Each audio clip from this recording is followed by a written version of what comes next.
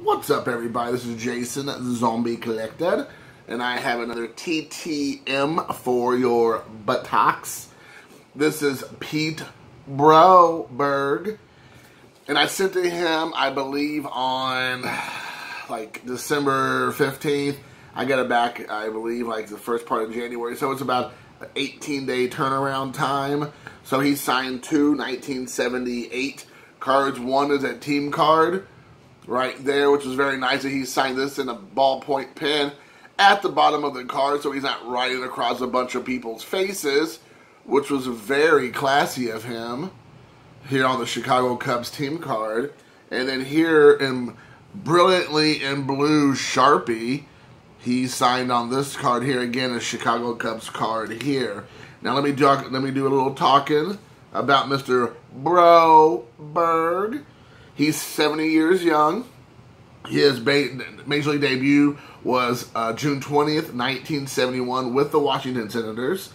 His last appearance was October 1st, 1978 with the Oakland A's, just a few months before my birthday. His win-loss record was 41 wins, 71 losses. He had an ERA of 4.57 or 4.56, not that great. And his strikeouts were 536. He did play for the Washington Senators / the Rangers. Then he went on to the Brewers, the Cubs, and finished out his career with the A's.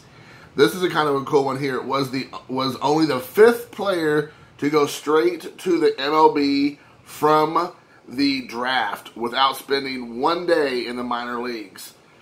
Now, that is a cool fact. However, his career, though he had a somewhat, decent career as far as lengthwise, maybe wasn't that fantastic if you think about as far as numbers are concerned.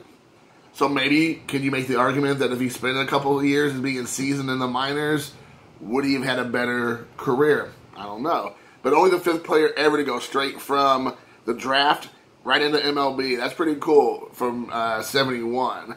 So that's a little bit about Pete Broberg, if you know what I'm saying. Mr. Broberg with the Chicago Cubs on this card. I was just wondering out there to kind of end up in this video, is anybody else doing any TTMing? Who are you sending out for 2021? What's your ideas? What's your thoughts? What are your objectives for 2021? I know a lot of people initially were saying, people aren't going to sign through the mail because of the whole hashtag Rona, everybody's scared to death. But now that it's been educating the masses that it can't be on surfaces and all that, it seems to be people signing. You got 70-year-olds signing through the mail. I've got a lot of TTM successes already. It seems to be doing pretty well.